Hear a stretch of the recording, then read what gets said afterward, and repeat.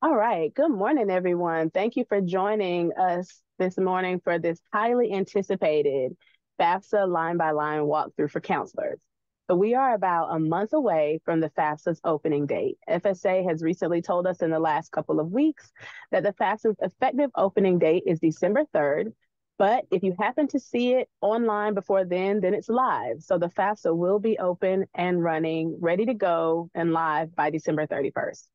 Today's line by line walkthrough session is just for counselors and college access professionals, but I do want to let you know that we will be hosting a session specifically for students and families in January, specifically on January 9th. And we will be sending out information to you all and to students and families about that shortly. I am Jenny Johnson. I'm the outreach manager at NCSEAA. And before we get started, I want to just tell you a little bit about the Assistance Authority. So today we want you to ask as many questions as possible, share what you're learning on social media using the hashtag CFNC. And we do want to let you know that the recording is going to be available in the next day or so. We'll make the recording and the slide deck available. So again, ask all the questions that you'd like. We are going to use the Q&A rather than the chat for your questions. So please use the Q&A. We'll turn the chat off in just a moment. And then lastly, we will make the recording available. If you weren't able to attend today's session, but you registered, you will get the slides.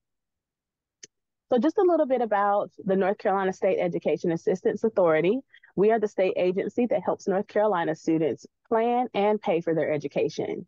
We're pleased to bring you the CFNC.org website where you can go for everything you need to know about the college going process. So we have information about college and career exploration. Students can fill out college applications there. They can have their transcripts sent to North Carolina institutions. The residency determination service is filtered through the CFNC website. We have FAFSA resources, a wonderful local scholarship portal. You can find information about loans and information about the 529 savings plan. So if you're not using CFNC regularly, CFNC.org, then we encourage you to do that. And while we're talking about things brought to you by the North Carolina State Education Assistance Authority and FAFSA completion, I want to talk to you and present to some of you FAFSA Day. So if you've been working as a school counselor in North Carolina for a while, then you're familiar with FAFSA Day. But if you're not, I'll tell you about it briefly. FAFSA Day is a statewide event where students and families, adult learners can go and get FAFSA help from financial aid professionals throughout the state. So every Orange County that you see listed is hosting a FAFSA Day event on January 27th from 9 a.m. to 12 p.m. And our presenter today, Dr. Sean Weathers, is hosting an event at Central Piedmont Community College in Charlotte as well. So if you don't see your county lit up in orange and you're wondering what's going on, feel free to reach out to the community college or the four-year institution in that area and ask them, are they participating in FAFSA Day?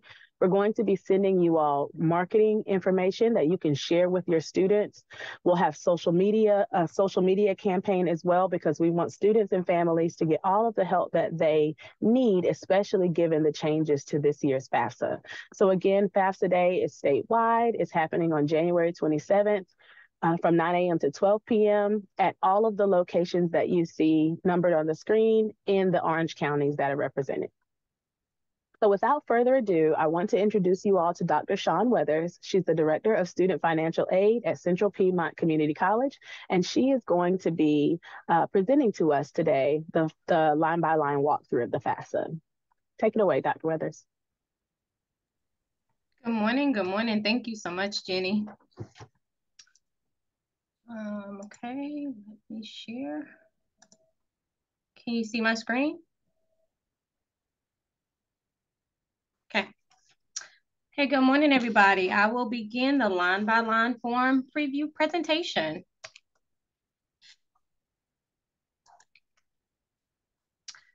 So some of the topics that we will go over, we're going to do the overview, and then you'll see some examples where the dependent student will invite a parent, where the parent will start and submit a FAFSA form without the student's consent. You will see a summary of the FAFSA submission and some information about the dependent student direct unsubsidized loan opportunity and the provisional independent status. Student, I'm sorry.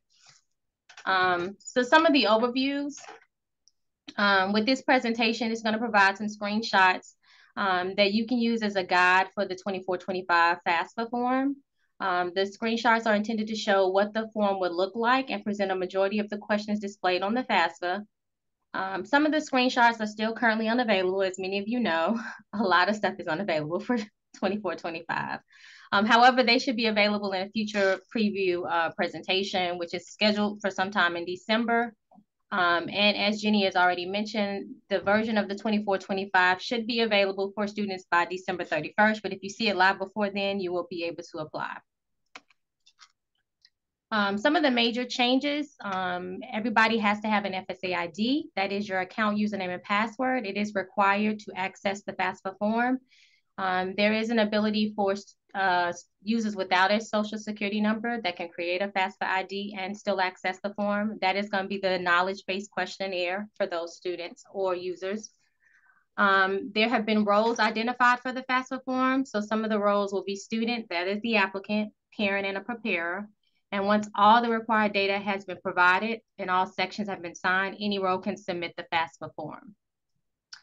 Some new terms, the introduction of contributors to the FAFSA. So who is a contributor, a parent, your other parent or step parent, student, spouse, student when invited by the parent or preparer.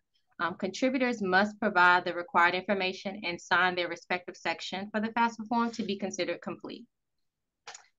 And then the FAFSA onboarding experience for initial entry and correction entry. So it'll kind of show you different onboarding screens that students will see.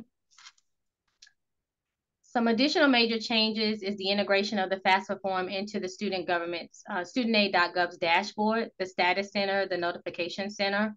The overall look and feel of the FAFSA form has changed. The integration of the direct data exchange for IRS, so no longer the IRS data retrieval tool. The elimination of the expected family contribution, EFC, with the student aid index.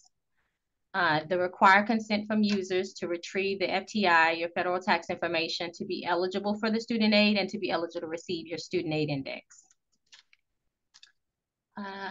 And I think the predictive search results for questions that require city, state, and school lookup. So an easier way to search for the schools that students would like to add to their application. Some of the key features on the FAFSA form that the students, parents, and preparers may begin, complete, and submit a new FAFSA for the 24-25 processing cycle. Dependent students must invite their parents to contribute to the form. Dependent student parent must invite their spouse to contribute to the student's form. Student and contributors must provide consent. So consent is the common denominator. Everybody must provide consent to disclose information to be eligible for federal student aid. Finally, students and parents may be eligible to transfer their information into a state aid application. Of course, North Carolina is not part of them, but you can see the participating states. Students no longer need to take an additional action to start the renewal FAFSA application. And after the FAFSA form is processed, students can correct or update their application, as we've done in the past. However, contributors are only able to correct or update their sections of the student's application. So they will no longer have access to see the entirety of the form, only their section. So let's start with the screens. So in this example, this is a dependent student that is inviting a parent. So when the student logs in, they'll see this landing page. Looks a little bit different, but on this page, they're directed to start a new form or edit an existing form. So for this example, the student will begin a new application. Then it's going to bring us to our login for your FSA ID. If they need to create an FSA ID, they can do so on this page, but for this purpose, we already have one. Then this is where you identify your role. Who is completing this application? So for us, we are the student. We're going to complete it. Then we get the onboarding pages. There are 4 of these. This will only be available the first time they are taken through the FAFSA process. So the first page gives them an overview of what the FAFSA is. The second one defines what the contributors are, since these are new terms for the new year. So it identifies who a parent or a spouse is and how to invite them, and who they need to fill out the form and any documents they may need. The third one is what to expect. It gives them an estimated hour to complete the application. We've all found this going to be so funny because it's never taken us an hour to do it, but it does give them an expectation of an hour to finish it. And then it gives them information about after submitting the FAFSA and the next steps, what they will see on their FAFSA submission summary. Then we're directed to the student's identity information. Again, this is information that's pulled directly from their FSA ID. So if there's any edits to this, it must be done via studentaid.gov in their account settings. You will not be able to edit this section in the FAFSA. However, you are able to edit the mailing address, the city, and state. Then you're asked to enter the dependent student's state of legal residence. And then we get to the infamous consent page. So for this purpose, we will be approving the consent. But on this page, it just gives you a lot of terms and conditions about what consent means. Continued, and so we're gonna mark that we're gonna approve our consent. Then we're directed to our personal circumstances. So it's gonna ask us about if we're married, single, and you notice on the new application, divorce separated is marked as two different options. So you would need to check whichever one. Then it asks about our career or college plans. So for this example, we're gonna be a first-year student, and we have not earned our first bachelor's degree for 24-25. Then we're directed to our student personal circumstances. What we also know this as the dependency questions. And so we're gonna say none of these apply, but this is where the student is able to say if they are a veteran, if they are an orphan or ward of the court or in foster care. So we're gonna say no to this because we're a dependent student living at home. And then it brings us to our student other circumstances. So it asks us about if we are unaccompanied minor. If you notice, this is a separate question than what was on the dependency or personal circumstances. This is now a separate question. And so if a student was to select yes to this, it would give them the independent provisional status. And we'll talk about that at the very end of the presentation. But for this example, we're gonna say no. And then the other question that's new on here is the student's unusual circumstance. So it automatically asks if there's some type of abandonment or abusive home life or threatening environment where they cannot provide the parent's information. So a student can select yes. Again, if they were selecting yes to this particular question, it would give them the independent provisional status. But for this example, we're gonna say no. This is also kind of new on the application. If the parents are unwilling to provide the information, the student can go ahead and select to have a financial aid administrator determine the eligibility for a direct unsubsidized loan, only if the school is participating in this, of course. And we'll talk about this slide a little later as well. Again, for this example, we're gonna say no to this question because my parent is going to provide their information. Now it goes to asking me questions about my parent. Are my parents married to each other? Because this is where it's going to ask me about inviting my parents.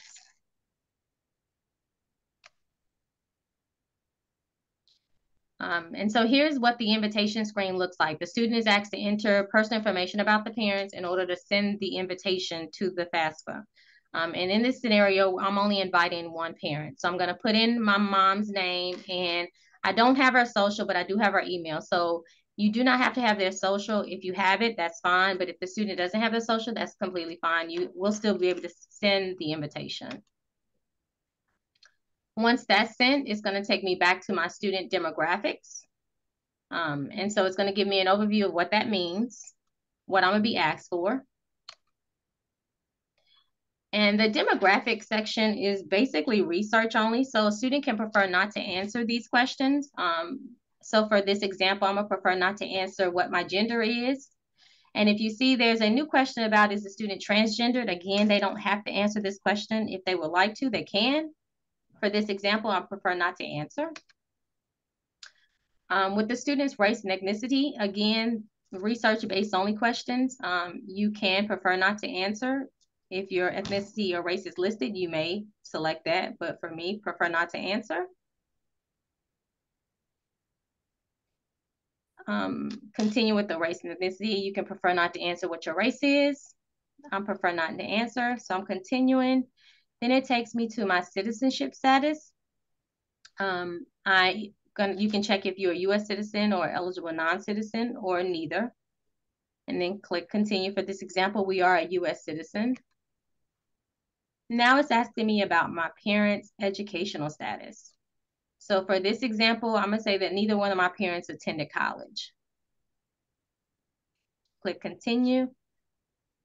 Then I'm asked about my parent killed in the line of duty. So this question is asking what a parent or whether student's parent or guardian killed in the line of duty while serving active duty as a member of the armed forces on or after September 11th. So for this example, I'm going to say no. Then I'm directed to my high school completion status. I will select that I have a high school diploma. And then I'm going to enter my high school information. So I'm going to enter the state and the city, and then I'm going to click search.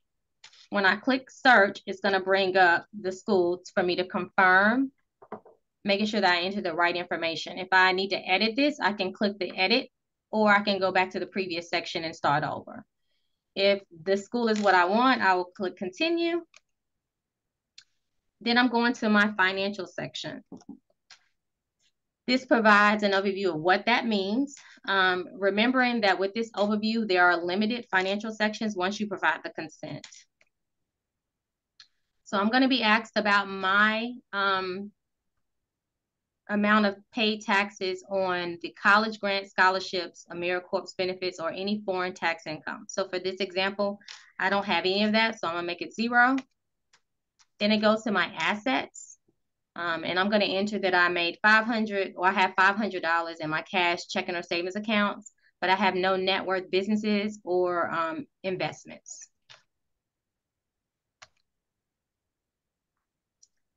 So now I'm going to my colleges. Where do I want to send this information to? And so for a couple of screens, you would enter the state and the school name, and then you would click search. Remembering in this section, you can enter up to 20 schools. And then the second screen is where you would select the schools if you are interested in that school. Then it'll give you a review of all of the schools that you selected. If you would like to find out more information about that school, you can click the view information button, and it'll tell you if there is specific eligibility requirements for state aid. If not, you like the list, you can hit continue. If you would like to remove a school, you can do so on this page. But we've entered up to 10 schools, so we're going to continue. And then it's going to give me my review page. So this is going to be a review of everything that I have submitted thus far. At this section, if I need to go in and edit anything, I would click on the expand all button, and then there will be a question hyperlink. I can click on that hyperlink and it can take me to the corresponding page that I need to update. If everything is fine right here, I will continue on. And if you see the parent signature on here, it'll be listed here as well. So this is telling me that I have sent my application to 2 parents, but in this example, we only sent it to 1 parent. But it's telling me the date that I sent it. Now I need to sign. So it's giving me my information about what I have completed. This page confirms the terms and conditions. The FAFSA form is not considered complete and can't be processed because my parent has not provided their information yet. I've only sent them the invitation. So I will agree to the terms. and then I would submit. And then I would get my complete form. This is not your FAFSA submission form, but it's just going to give you an overview that, hey, you've done your portion, you've sent it to the parent, and so until the parent signs their application, you will not see any estimated aid. And this is just the second page of that confirmation, saying once my application is complete, I'll be able to view it. And so this is not a view in the FAFSA form. It just demonstrates a parent opening the FAFSA invitation. So when my parent logs in, this is what they will see, that I have invited them to go in and submit their information on my FAFSA. So there are some next steps that they need to take. So once they click the login button, it's going to take the parent to the FSAID login page. Parent would enter their information. If they need to create an FSAID, they can do so on this page. And then as the parent, they will see this activity center. And so on this, it sees that the parent sees the invitation to be the contributor on the student's FAFSA. So it says, hello, you've been requested to be a contributor to Raya's FAFSA.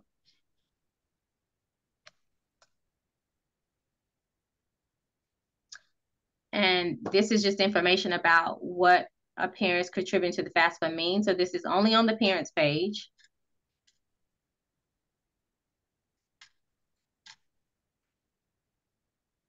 Then they get the onboarding screens as well. They get 4 onboarding. They will only get this for the first time that they log into the system. So the very first page is about what is the FAFSA form? So what are they expecting? Why am I having to fill this form out? Why did my child send this to me?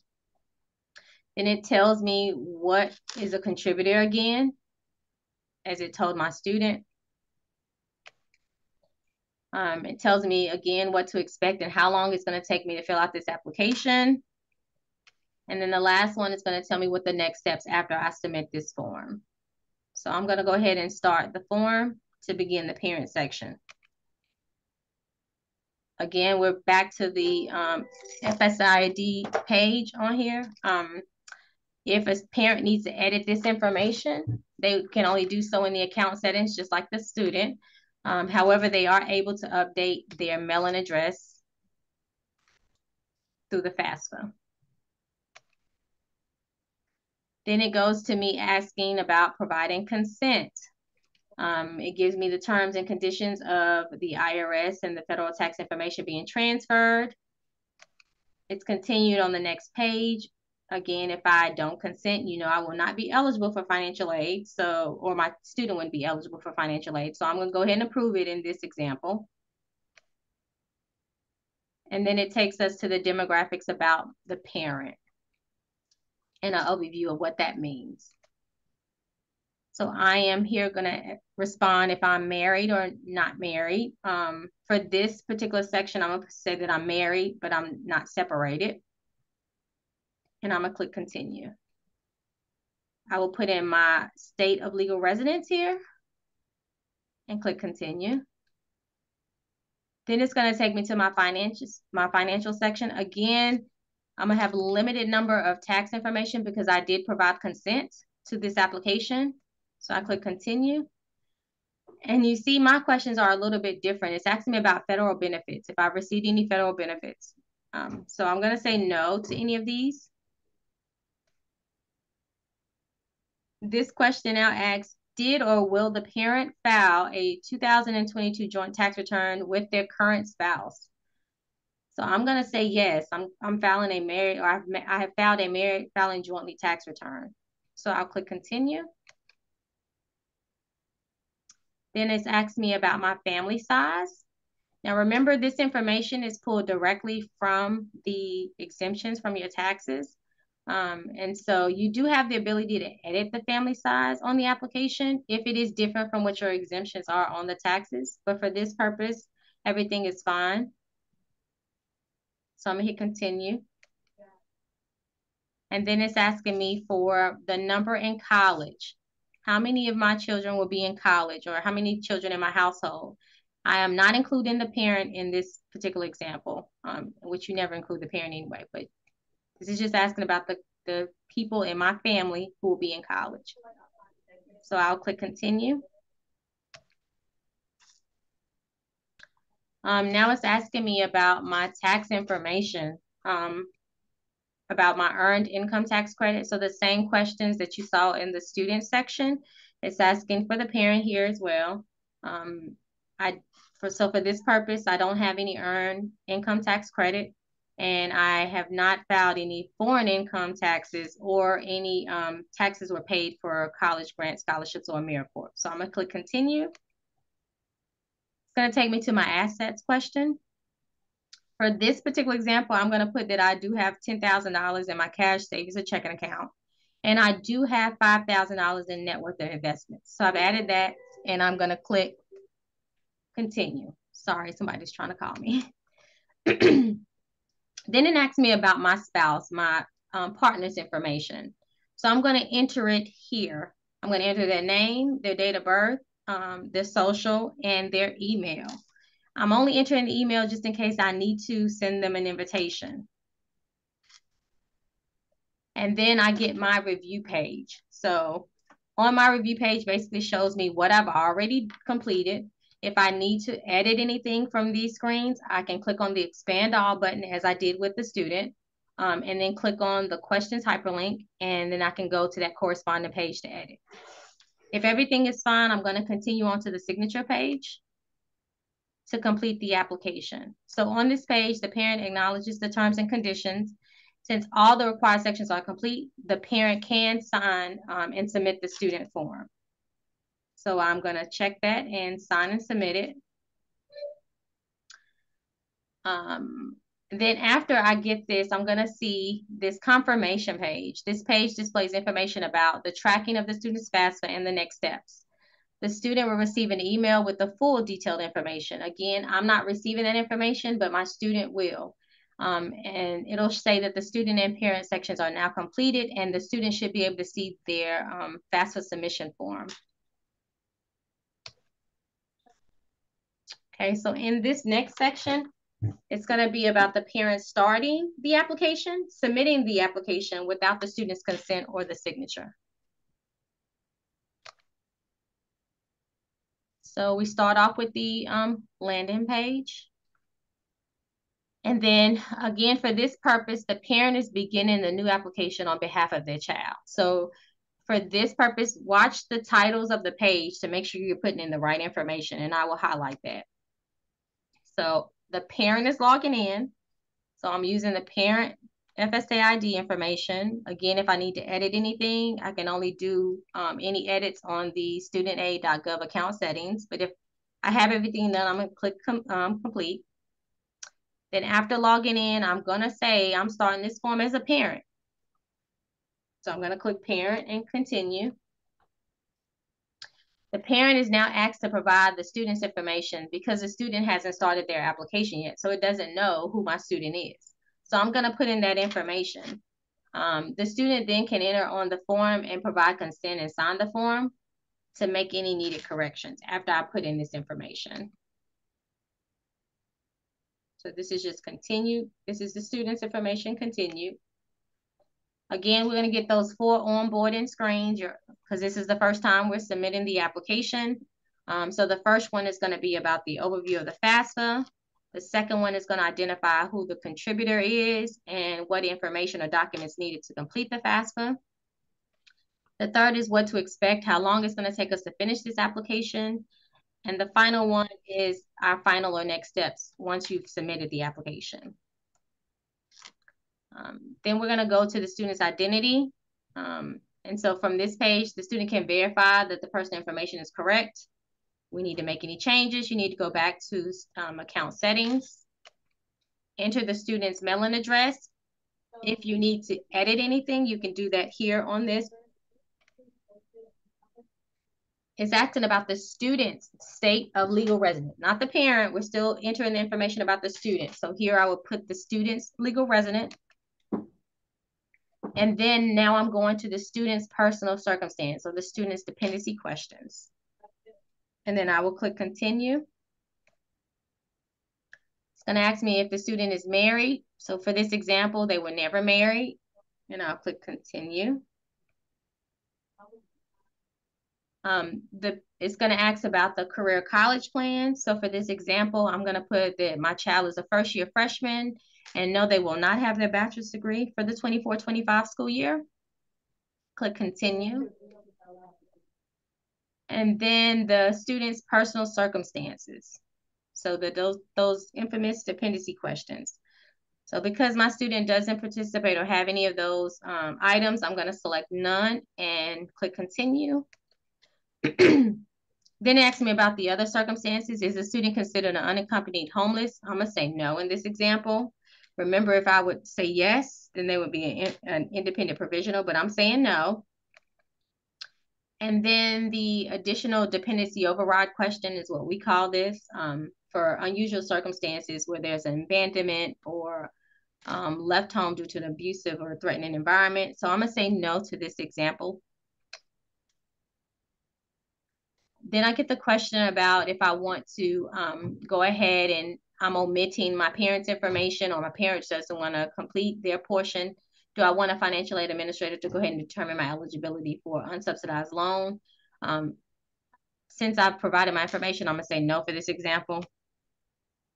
Now it's taking me to the parents' information. So I think it's very important to, when you're filling this out, is to seeing the titles of who information you're putting on here. So now that I'm at the parents' information, I'm just going to verify that my information is correct, which it should be, is for my FSA ID. I'm going to enter my mailing address. I'm going to provide consent to this application. So I want my information directly transferred from the IRS. So I'm going to read all of my legal jargon, and then I'm going to say approved. Then it's going to ask me about my demographics. So what is my current marital status? I'm single. I'm going to click continue. It's going to ask me to enter my legal state of residence. So I'm going to put that and continue. Now I'm going to my parent financial section. Again, limited questions because I've already provided consent. So I'm going to click continue. It asks me about my federal benefits. I did not receive any federal benefits in the year 2022 or 2023. So I'm going to say none of these apply. Click continue. I'm going to enter my family size. If is the parent size, well, it's asking me, is the parent size different from the number of individuals claimed on my taxes?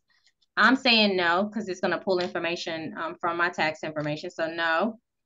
And then it's asking me how many people will be in college, excluding the parent. So I'm just going to put my one child that's in college. Continue. And then the two questions about your earned income tax credit and any taxes paid on the Scholarship AmeriCorps. So both of those, no and zero. So I'm going to click continue. I'm entering the same assets that I did on the first example. So 10,000 for cash, check, or savings. And then my net worth of investments, 5,000. So I'll click continue. And then I get my review page. So I've completed the personal identifiers, the demographics, and the financials. If I need to go back and edit, click expand all, and then click the hyperlink to go back to that corresponding page to edit. If not, I'm going to click continue to the signature page. Now on this page, the parent is acknowledging their terms and conditions. After agreeing and I sign this, the parent is able to submit only my section. However, the student section is still incomplete because the FAFSA form cannot be completed because they haven't went in and consented to anything. So I'm going to sign and submit. There is no screenshot of this page, but on this screen, the next screen, when the parent does sign off, it's going to give them an information about next steps. And then it's going to remind the parent that the form is not complete because the student hasn't provided their information. And so for this scenario, we're going to select to provide the student information manually and enter the student section. So the next screen is going to be that. So it's going to ask us about the students' demographics. Will tell us what the demographics is. what to look out for, and then we're going to enter that demographic information. Again, this is research-based only stuff. This is not used to disqualify or qualify any student for aid. So if you prefer not to answer those questions, you can click prefer not to answer, or you can put their gender. Same thing with the race and ethnicity. And then we're directed to the citizenship status. So we're going to say that my student is a U.S. citizen or national. And then it's asking me about my education status. So I'm going to say no, neither one of the parents attended college in this example. So no, click continue. Then I'm asked about if the parent was killed in the line of duty. For this example, I'm going to say no. Then I'm asked about the high school completion status for the student.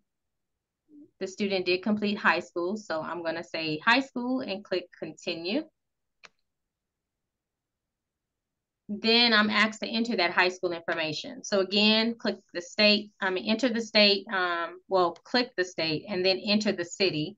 Click search, and then you will be given the information to confirm that that is the right school.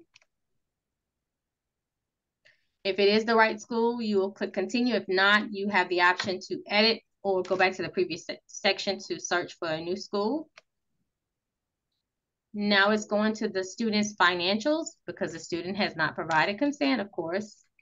So it tells them what we're asking for in this section. So click continue. It's going to ask me if my student will file a tax return for 2022. So I'm going to say yes, they are going to file.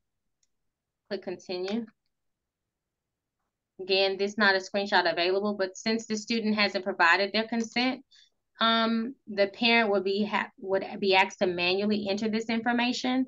So the parent enters a response and entry in each field. So it'll ask about all of the tax information, like the wages and all of that.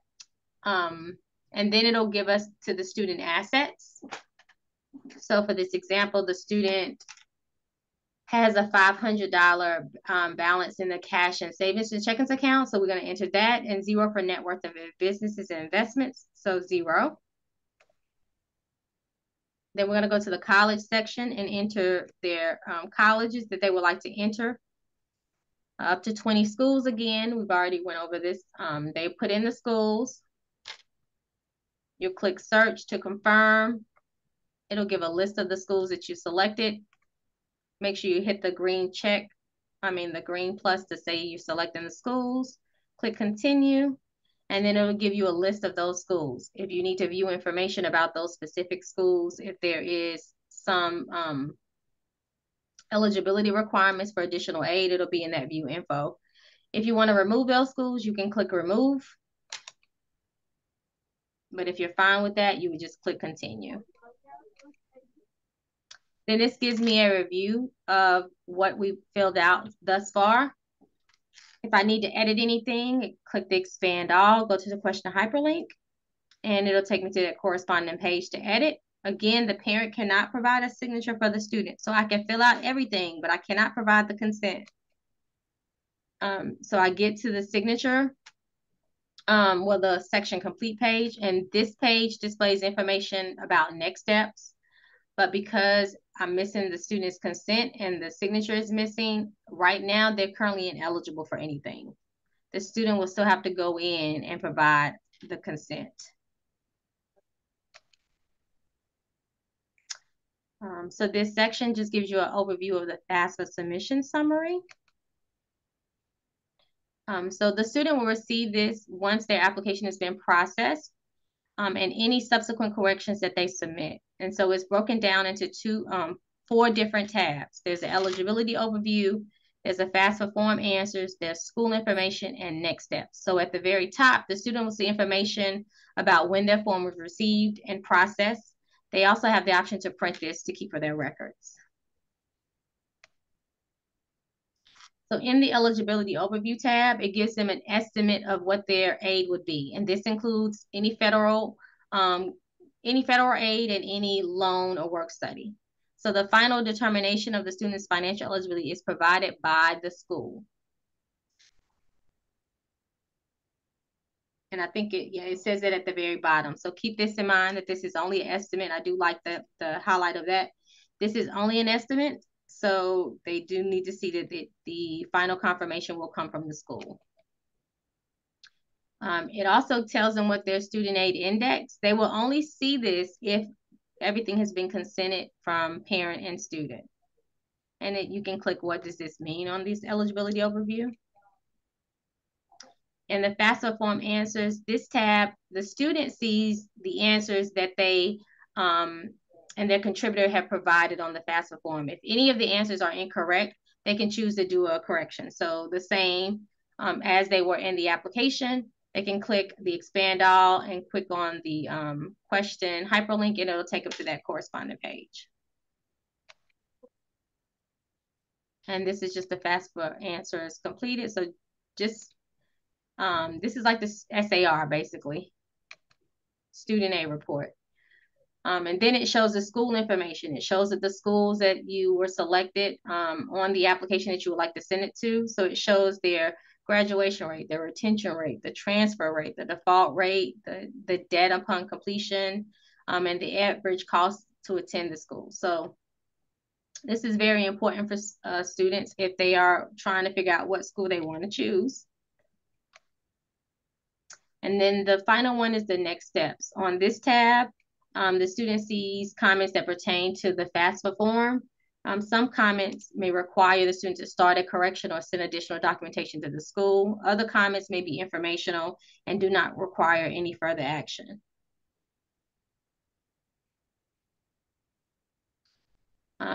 Lastly, there's a more resources page on the right side of the FAFSA. The student can see or choose from additional resources, including visiting aid summary or the college scorecard.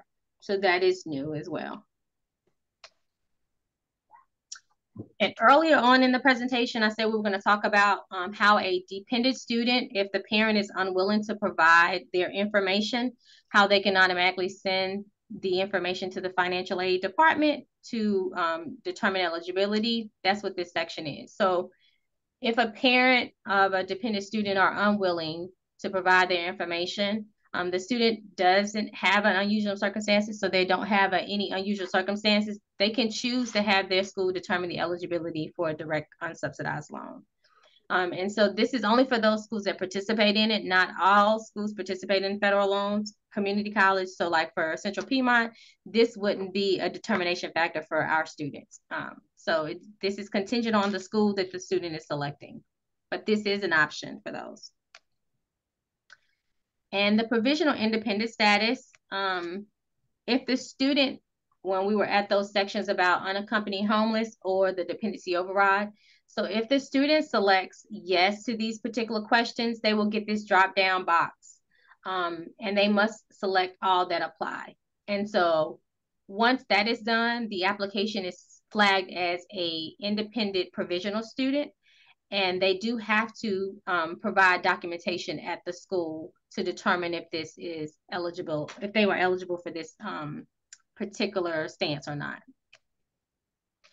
And then the second one is for dependency override. So again, if a student states yes to this particular question, that they have left home or they're abandoned or estranged or victim of human trafficking, it will flag their application as an independent provisional status, and then it will be sent to the financial aid department to determine eligibility.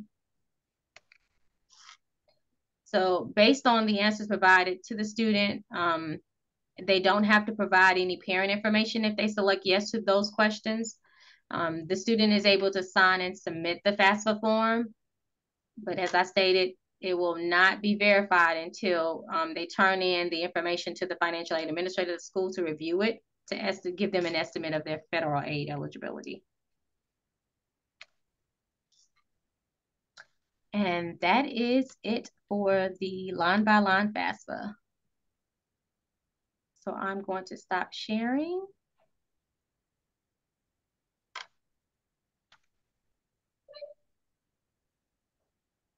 All right. Thank you so much, Dr. Weathers, for giving us that information. I know that it was a lot, and we're still learning information even as the weeks go by. So thank you for updating us on what we know now. We had at least one question came in that we weren't sure of how to answer. And so I want to pose that question to you, if that's okay. So one participant asked, if a student can't provide a parent's information due to his or her parents living in a different country, and the student has been living independently in the United States, how would they submit the FAFSA? So with the new FAFSA, I would say they would say yes to that, not the abandonment question, so we can do a dependency override. Mm-hmm. Okay, thank you. And folks, if you have other questions, please feel free to continue to put them in the Q&A. I see a raised hand as well, so I am going to attempt to allow those folks to talk. We're going to start with you, Brianna. I see your hand is raised. And if you can go ahead and unmute, Brianna, we'll take your question.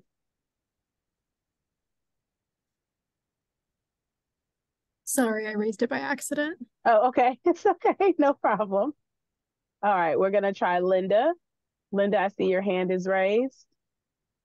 Yes, I have a question about when the parent completes the FAFSA and the student hasn't given consent. So when the student logs in, do they have to complete all of the other information, or is it just the consent that they provide?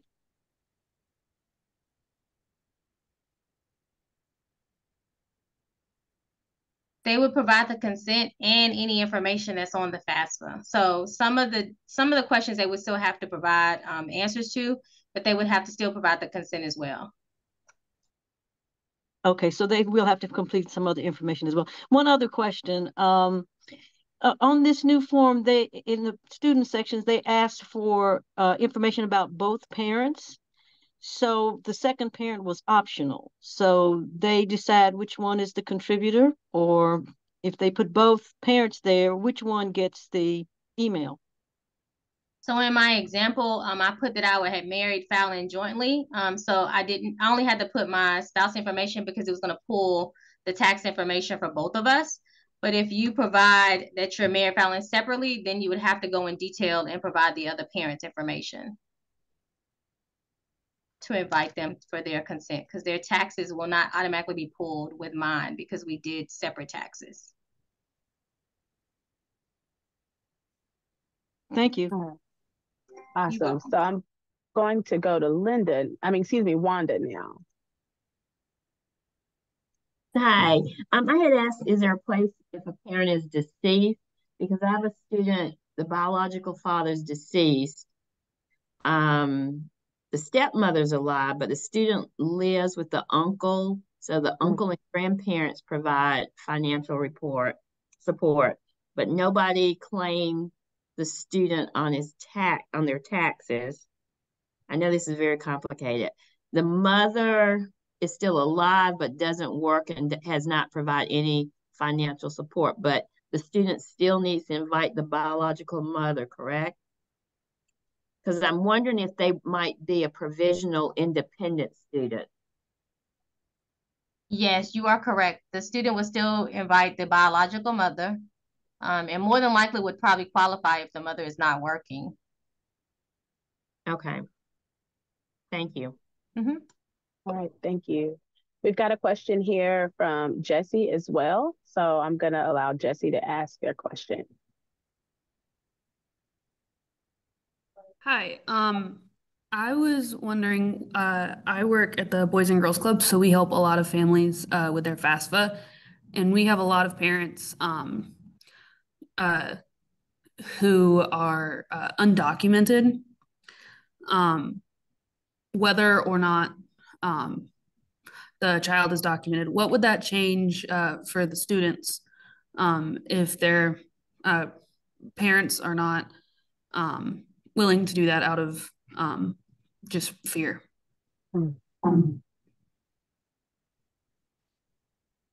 So the application will come through as ineligible. They will not be able to be processed, but the parent shouldn't fear any of that because it's not checking that status. We're just checking for tax information.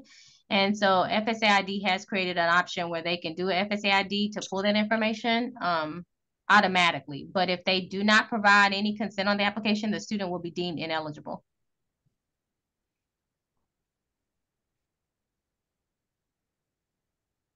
And I would also like to add, since we're talking about the idea of consent, if a family submits a paper FAFSA, whether they are the family members are undocumented or not, submitting a paper FAFSA implies consent.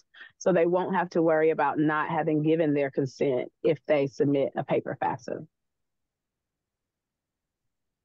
And we have another question here from Sandra. I'm going to move on and allow you to ask your question now, Sandra.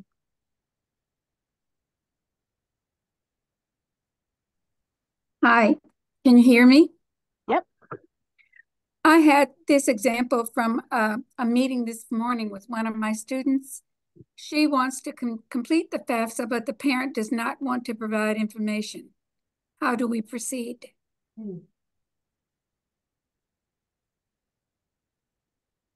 So right now with the new FAFSA, that student would be ineligible for any aid without the parent providing consent. Now they can submit it and enter the information manually. And when it comes to the school, it will be a rejected file. And maybe at the school, they can try to do a dependency override, but I'm unsure of those territories with this new application. Thank you. I see a question here as I'm scanning over the Q&A.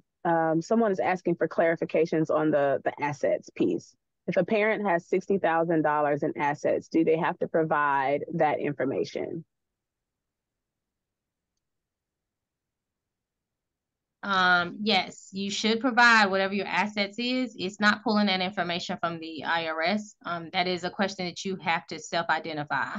Mm-hmm.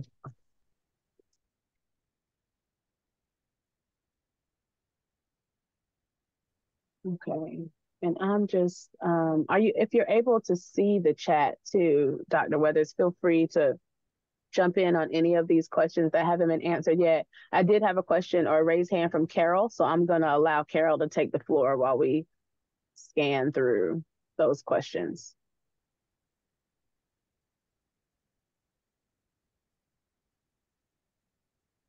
Carol, would you like to unmute and ask your question? Oh, I thought I did unmute. Oh, can you hear me now? Okay, thank you. Yes, we can hear you. I have a student whose parent cannot have any contact with her. So she's 18, I'm getting ready to graduate, but she says that the court has ordered her parent has nothing to do with her at all. So is she considered independent when she does her FAFSA? Does she need anything from the parent?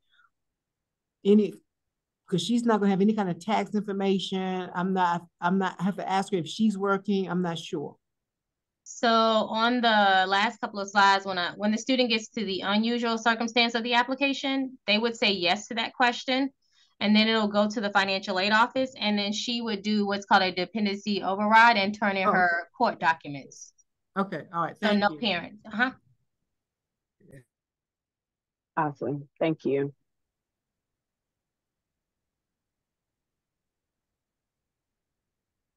Okay. Just scanning through these questions, folks, to see if there are others that need to be answered live. Jenny, while you're looking through questions, is it okay to go ahead and give an FSA update? Yeah. Yeah. Okay. So thanks, folks, for joining us today. And thank you, Dr. Weathers. You are amazing. That's a lot of information to cover in a short amount of time. You are truly one of a kind. Folks, we have been given some updates from FSA, so I just wanted to give you all a sense of timing. There was some confusion when they did their press release a couple of weeks ago. People started to think it said that the FAFSA will open on December 31st. To clarify, it will open by December 31st. So there is a chance it could open sooner. However, if FSA sees that there's errors or there's issues with it, they will take it down, which is why we are, for all intents and purposes, working under the assumption of a December 31st date at this point. but there is a chance you could see it up before then. The other important thing for you all to know is FSA is moving to a phased in approach because we are in crunch time. So what that means is the first priority is to get the FSA application up so that you all can have your students complete it. But the student records, what are called ICERs, what folks like Dr. Weathers and her counterparts use to determine financial aid award letters, will not be available to them or us currently until the end of January is what they are estimating. So what that means is there will be a delay in getting those awards out. The student will not see a FAFSA submission summary right away. They will get an email confirming their FAFSA has been submitted if they're an early filer. And our financial aid offices are going to be super varied. So please don't be reaching out to them asking again and again, because we're all going to be waiting for those student records. So the estimate is for those early awards, the financial aid offices will be getting those records towards the end of January.